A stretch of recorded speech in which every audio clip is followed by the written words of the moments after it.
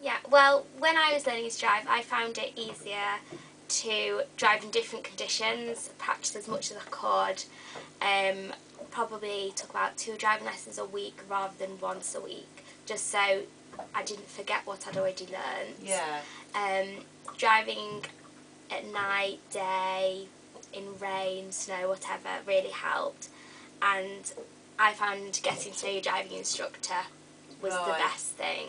Yeah, because you mentioned earlier that you contacted a few driving instructors because you said it's really important to find one that you get on with. Yeah, I had 3, and with my last driving instructor my confidence grew completely because he was so friendly, made me feel comfortable and made me feel like I could actually drive.